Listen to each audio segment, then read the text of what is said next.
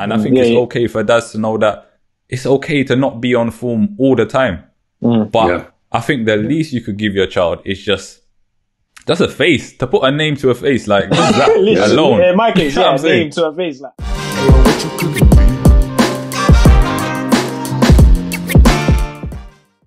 It's good.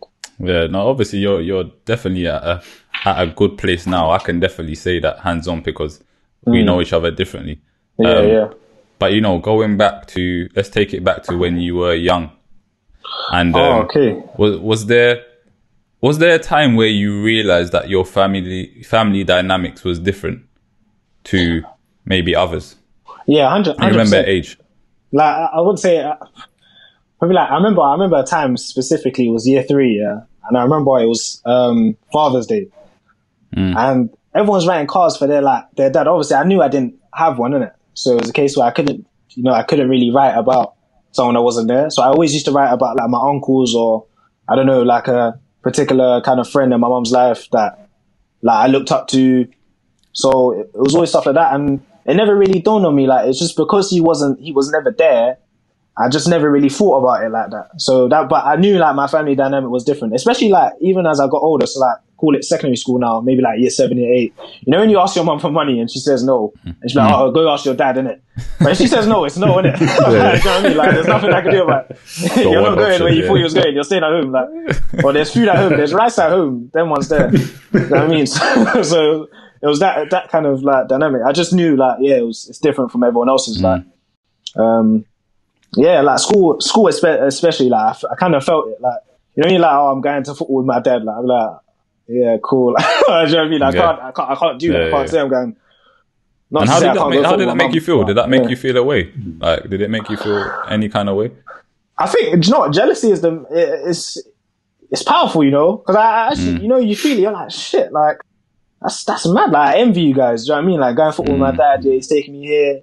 You know what I mean? Like, not to say I can't do it with my mum, but you're less likely to do it with your mum than you are with your dad. So, yeah, of course. It's a thing. Do you know what I mean? Like, it's kind of, I envied a lot of people. Yeah, and it's mad. Like, when I was in year 2, I remember I used to play for Brunswick Football Club in like Fulham. And my friend Louis was like one of my best friends. Like, his mum and dad was like together, and I got into football because of his dad. And his dad used to take him every single week. So he said, oh yeah, just come along. Like, even stuff like that, it kind of, like, the jealousy kind of disappeared. And I was like, oh my gosh, like, someone actually cares. Do you know what I mean? It's like, I guess, like I was saying before, that's just mad wholesome. Like you said, it takes a village. So yeah, that was, yeah. Did you ever feel like it was a void? At what point have you ever felt like it has been a void in your life? And if it has, at what stage? So, you know, you talked about in school writing Father's Day cards and so on. Yeah. But what point do you feel like actually there's something missing? If it felt like that. Do you know what? It's mad shit. I didn't really feel like that until like the other week. Like, I swear to God, like it's even before I knew the topic of this podcast or whatever. Like, it just so happened that I was talking about my dad a lot more frequently with other family members. So it was kind of like, no, maybe there is like something missing. Maybe there are questions I want to ask. Maybe this, maybe that. But literally, up until a few weeks ago, it wouldn't have mattered. I didn't feel like there was a void because there were so many people that were in my life that gave me guidance or I went to for help. So I was just didn't really seem like a void. It just seemed like, all right, he's not there. That's it. Like, it's done. And up until 3 weeks ago, I was like, oh, like, I've got a lot of questions to ask. So yeah, it didn't really feel that much. And you say you got a lot of questions to ask. If you were to see your dad today, what are some of the questions that you would ask him? Boy, probably like the 5 W's: who, what, why, when. Like, do you know what I mean? Like, that's you know what I mean? Like, just why? Like, what? You know? Just why? Pretty much. Just tell me. I want to hear your side of the story. That's what I'd say. Like, you know what I mean? Like, because it's all well and go on. Sorry. No. You continue. Oh no, I was gonna say it's all well and good. Like, hearing it from obviously the people that are in my life's perspective of what happened or why he's not there. But I would really much like to hear it from him. Do you feel like anything he says will be satisfactory to you, though, in terms of what his reasons are? Because, like you said, you've heard everyone else's side of the coin. And yeah, I think that's a good question. And if so, what reasons as well could you think of? Because there must have been times where you sat there and thought to yourself, is it because of this? Is it because of that? You know, he might be around because of it. There might be a justifiable reason that he might not be around in your head. Not, you know.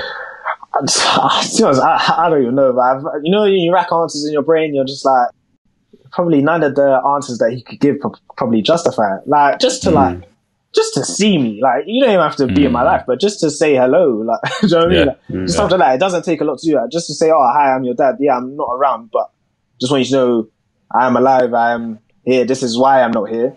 That's all it would take. And I would have been like, all right, like, cool. I might not have understood, say, if you told me at a young age, but I mean, you can kind of be like, all right, cool. Like, at least he said something. Like, to just say nothing or, you know, and just not be there at all. That's a bit mad when you ask me, if you ask me to. And just for context, have you seen him before? Never seen him. Never seen him. Ever. Okay. Yeah. Never spoken to him. That's crazy. Never spoken to him. Yeah. Apparently, I walked past him in the street, and he didn't know me. Crazy. I didn't know him. So that's you know, that's some crazy. That's wild in my eyes, man. Yeah. That's wild in my eyes.